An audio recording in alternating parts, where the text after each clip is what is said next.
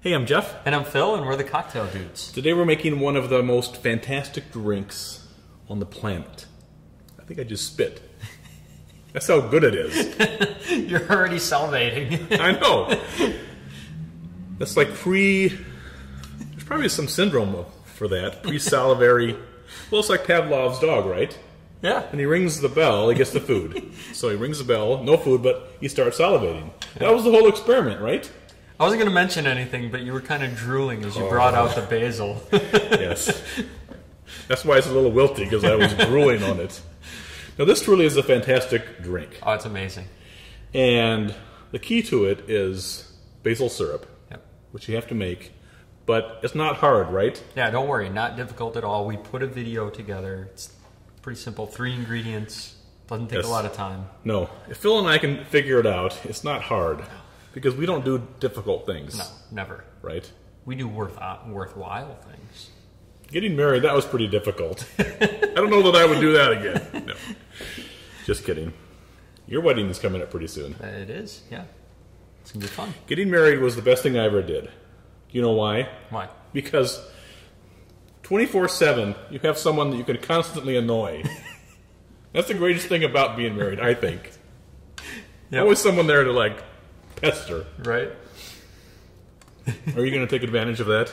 Oh, yeah. I already do. All right. Well, the Basil Gimlet, this is, like I said, a terrific drink. Mm-hmm. You can use gin or vodka, right? Right. But you want to use a gin that doesn't have a lot of prominence of anything. You want it like juniper or cucumber. You want something that's subtle. Yeah. You want something that's complex but doesn't have, like you say, a lot of one thing, right? Mm-hmm. We like this Tanqueray Mulaka. Yep. All right. If you can't find that, Small's gin is very nice. Mm-hmm. That's pretty even keel. Has a little bit of cardamom notes to it, but that goes very well with the basil or a Plymouth gin. You'll find. If you want to use a vodka, we have friends who aren't real big fans of gin. We'll make theirs with this Boyd and Blair vodka, which is pretty complex for a vodka. But we like it the best with the Malacca. Yeah. It's got like some floral notes to it, a little bit of grapefruit. Yes. Yeah, so it's got some complexity to it. Yes, very sweet.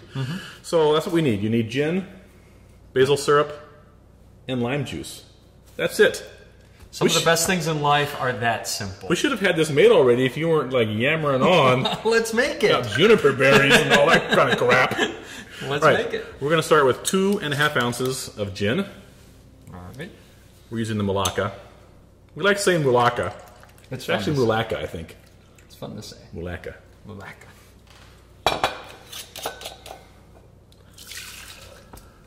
All right, we're going to do 1.25 ounces of our basil syrup. Very fragrant, very delicious, very sweet.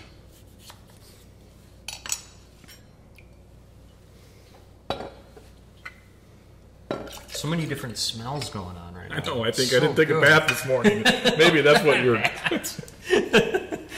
And 1 ounce of lime juice. I knew these limes were going to be awesome today. Very juicy. Yes. Now, I wouldn't be surprised if you don't take some of that basil syrup, put a little bit behind your ears. Typically I do. I don't know why people on TV, they always put it behind their ears in these old movies, you know. Yeah. I don't know. I guess maybe because they were hoping someone would nibble their ears. That's what they did back in the 50s. And they would just nibble ears. Now it's like, you start mauling the person right away on TV. Smells so good I could take a bite. We'll shake it in the Boston shaker. Or a cocktail shaker.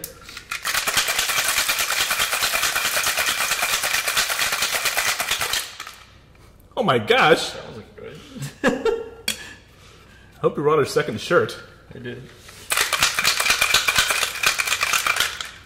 That created some gas in there for some reason.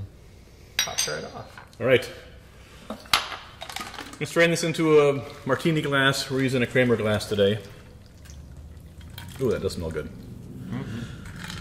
You can garnish this with a basil leaf thrown in there. If you get basil from your garden, what we like to do is just take the very tip part of the basil leaf where the little flowerette is and the young leaves are, and we'll just plop that right on the top there and let that float around. And there you have your basil gimlet. Truly a delightful drink. Enjoy. Cheers.